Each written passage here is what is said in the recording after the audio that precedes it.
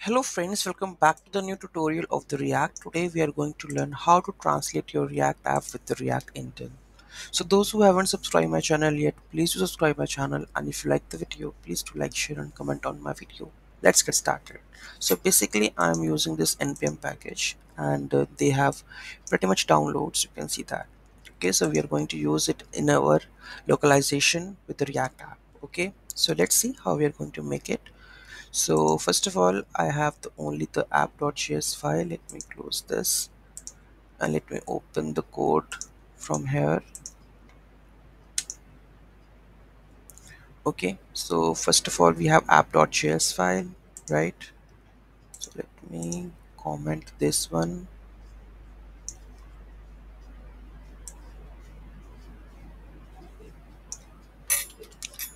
Now we are doing the another one, that is translation. So first of all, this is your translation.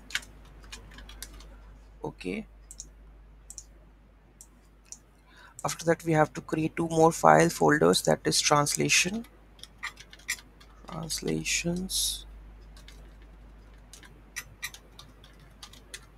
Okay, they have the translation folders, I think. Let me check. Translations, we have to create these two files, that is en.json. So let's create this over here, and en.json, let's paste this code. Okay, next we have a translation, that is fr.json for the French language. So here we are going to create a new file again. Now add this one.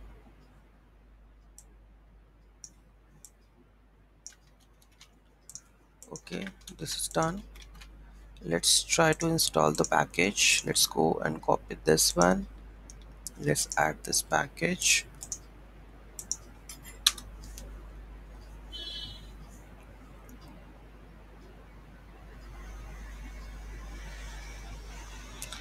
There is issue installing, so we will using the legacy PDFs to install this package.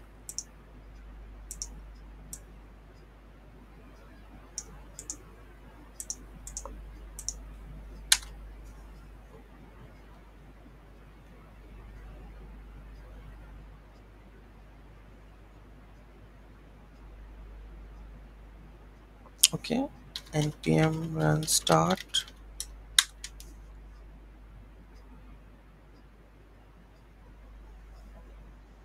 So here you can see that by default is English. When I click on the French, it will change to the French language. When I changes it to English, it will reflect back. Okay, so here you can make a drop down also for the switcher, and when the one language is selected, you can set in the store and use into your whole of your application. Okay, so let's see how we have implemented. So here we have an app.js file, so React and the use state from the React, and these are the two files that we are using for the translation, messages.en, messages.fr.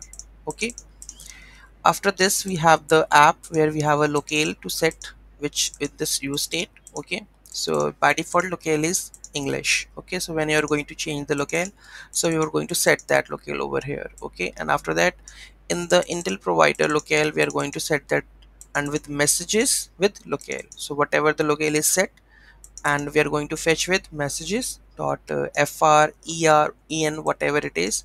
So over the all it is gonna be reflected, because in the formatted message you can see that we have app.title, app.intro depending on the locale. Okay, if it is en, then according to that one, app.title, app.intro will come. If it is fr, then according to it will come.